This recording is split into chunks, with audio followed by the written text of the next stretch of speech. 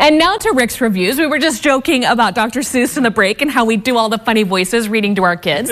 Now we have Rick joining us in studio with his review of a classic artist with a modern biopic. Yeah, you know, I almost wore that same outfit that you just showed there. I'm so glad I didn't. It would have been horrible. Hey, you know, up in January, I thought this year's movie releases were the Titanic. It was a disaster. I've now decided after this week, it's the Titanic if the Hindenburg was above it and the people making the Edsel were sitting on the deck of the Titanic. This disaster gets worse and worse. I saw two movies this week that were both bad, so I'm picking the best of the two to review, and that's Bob Marley, One Love. Okay, so many people had a lot put into this because, you know, they love his music. And you know what? I have no problem with his music. Yeah. The one thing I hope comes out of this is it introduces his music to a new generation, and that's, you know, he's had one album on the Billboard chart for 820 weeks, so his music's out there. But as a biopic, what I didn't like about this is that it really just focuses down on 2 years. It starts in 1976 when they try to assassinate Marley and his family, and then it goes to the next to 77 when he does this self-imposed. He sends himself to England to get away from all the violence and everything. And so we only have this sort of 2 years. We get some occasional flashbacks of him as a child and as a teen.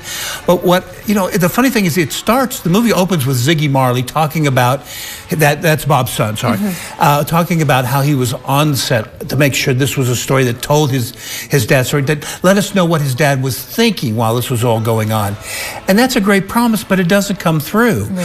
All we see are a handful of musical performances, which are okay, tied together by some historical facts that we could have got out of Wikipedia. And so there's no great insight into it. And so you've got Kingsley Bendar playing Marley, and he's okay, but he's really kind of made a career out of playing political figures. He's played Obama, he's played Malcolm X, and now he's doing Marley. And you know what? You can't just slap a dreadlock wig on somebody and have him give him a Jamaican accent and get the essence of the person. He never finds it. I do think the woman who plays Bob Marley's wife, Rita Lynch, is very good. Okay. She gets the only emotional moments, and she really gives us the only insight when she talks about how Marley put his career above his family and his kids and everything. But that's just tiny insights. As a biopic, it should have been more, and especially when you get the promise at the beginning. Yes, and so with all that said, was there good costuming? Was there good sound production? All the things we expect out of his legacy and the way he changed music in his time? No, because there's no insight into that. We start in like I said, in 1976. So he's already established his musical sound. Yeah. He's already brought together ska and reggae. I would have loved to see where that came from, where his passion came for music.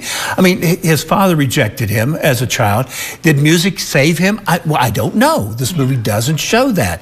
And that's what's missing out of this.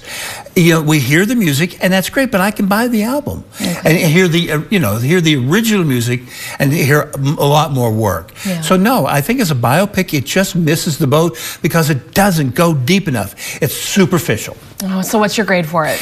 I'm giving it a C-. You know, it's again, of the two movies opening this week, it makes Bob Marley looks like an Oscar contender compared to Madam Web. I was going to say, what was the other one? It was Madam Web. Madam Web is the latest Marvel movie. And if it wasn't for the movie Morbius, Madam Web would be the worst Marvel movie ever. That's tough news for Marvel fans. Yeah. You know what? We're getting used to it because there's been this downhill grade of Marvel films lately, and this one really does crash and burn. Oh, that's too bad. Okay, so we're going to meet with Rick next week, but first we need to go to break so we can introduce you to our Pet of the Week.